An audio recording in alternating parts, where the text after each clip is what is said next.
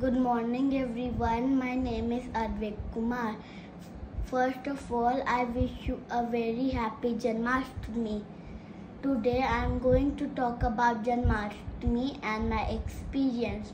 Janmashtami is a very famous Hindu festival. It is also called Krishna Janmashtami. It is celebrated as the birth of Lord Krishna. Lord Krishna is the eighth avatar of Lord Vishnu.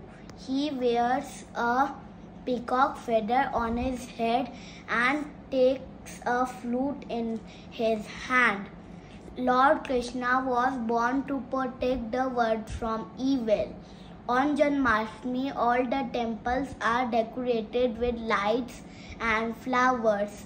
I went to ISKCON temple with my family and done puja. I sat there for some time and listened the bhajan. That was a really good feeling. Then I ate prasad and distributed food to poor people.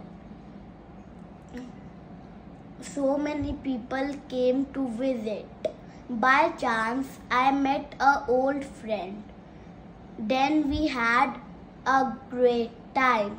All the people celebrated festival with joy and happiness.